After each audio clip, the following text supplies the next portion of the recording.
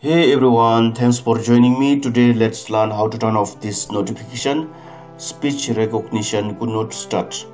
This notification is showing up every time I restart my PC.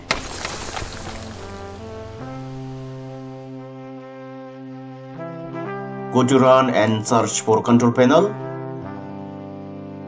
Click on ease of access.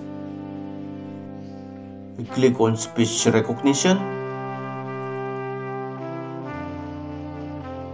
Now go to advanced speech options. Click on OK. Just uncheck this. Run speech recognition at startup. Click on apply and OK.